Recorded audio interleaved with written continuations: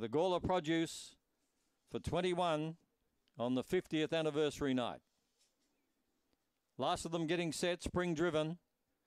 Track about to be cleared. Green light is on. The lure is running. Victor Reed in 7 is the favourite.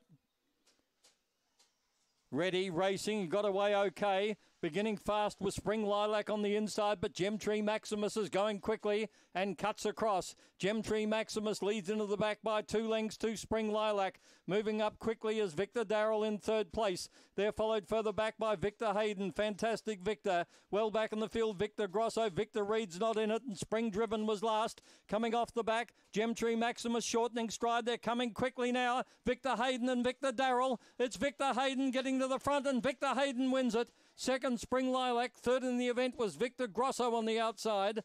They're followed by, next on the inside of those, Victor Darrell. Then back behind them, Fantastic Victor. Gemtree Maximus was in front, close to home, Spring Driven, and Victor Reed with never a chance. 3-1-6-4. 3-1-6-4.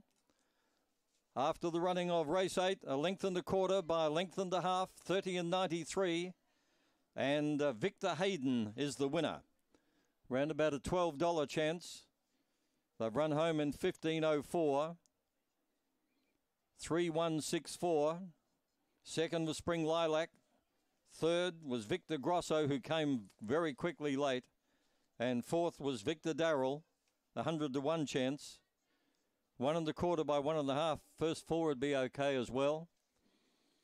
So the winner, a brindle dog by Fernando Bale from Victor Victoria.